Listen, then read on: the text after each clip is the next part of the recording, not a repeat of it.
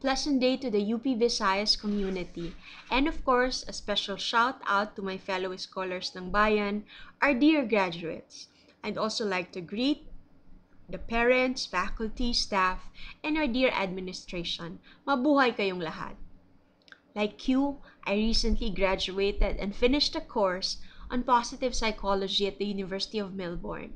And like you, I had so many sleepless nights finishing modules and requirements and long hours of online classes, and all these within the four corners of my room. And throughout the duration of my study, I tried to remain connected to my purpose for getting this positive psychology course. I believe people needed it. Since the pandemic started, my company has been receiving numerous requests for trainings on positivity, mental wellness, well-being courses, optimism and recovery, coping with adversity, and similar courses to inspire people and organizations as we face the challenges brought about by the pandemic, which has not excluded anyone. Now that I have finished, it's time to pay it forward and to share my learnings. And you are my first audience, having just received my certificate yesterday. Allow me to share 5 powers that we all have that you can all tap in your journey after your university life comes to an end. First, the power of why. It is important to choose your why. To be happy is a choice. It depends on your purpose. Depending on the meaningfulness of your purpose, you will be happy. So your purpose is what will direct your career from this point forward. During the World War II, Jews were persecuted by the Nazis and sent to concentration camps. They lost their possessions, their loved ones, and they experienced unimaginable hardships, mentally, physically. Millions died in gas chambers and out of despair. But some survived. One of them was Viktor Frankl. He wrote a book entitled Man's Search for Meaning, where he shared how he was able to endure that time. It was his purpose that kept him alive. And he says, if you know your why, you will endure anyhow.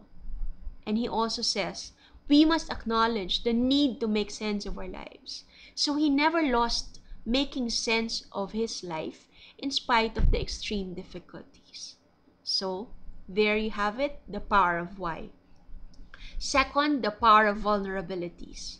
Vulnerability, according to the pioneer of vulnerability science, that's Brené Brown, it is the uncertainty, risk, and emotional exposure that we all experience.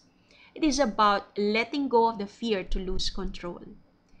And it comes about as a consequence of accepting our imperfections and realizing that we can make mistakes, we can commit slips and blips, but here's one thing, we can always start again. We can always learn from our mistakes. And I really like this line from Anne of Green Gables. Tomorrow is always a new day with no mistakes in it yet. Now, talk about yet brings me to the third power, which is the power of yet. If something is not yet happening, don't think that it's the end of the world. Think it has not happened yet. Then this will foster growth mindset instead of a fixed mindset.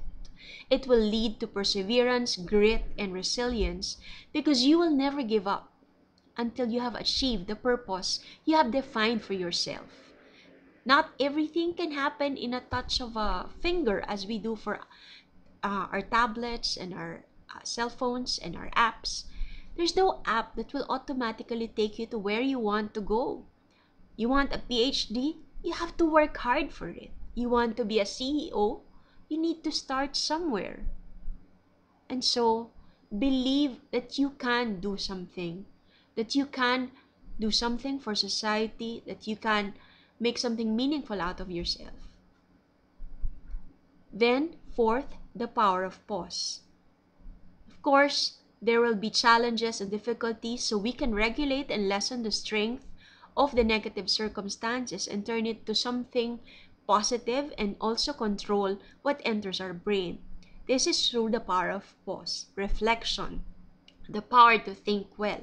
In our company, we have a new version of RARARA. Instead of action, action, action, and ending in a burnout, ours is a reflect, act, reflect, act, reflect, act trajectory, no? So that we remain in touch with our purpose and our lives are always in check.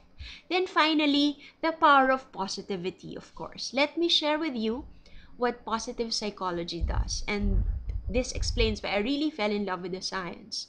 Viewing even the most distressed person as more than the sum of damaged habits, conflicts, and malfunctioning brains, positive psychology looks at the person's intact faculties, ambitions, positive life experiences, and strengths of character. Believe in your strengths. That's what positive psychology is all about.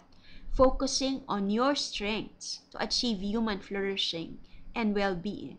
And one important strength that you have is that you have your UP education.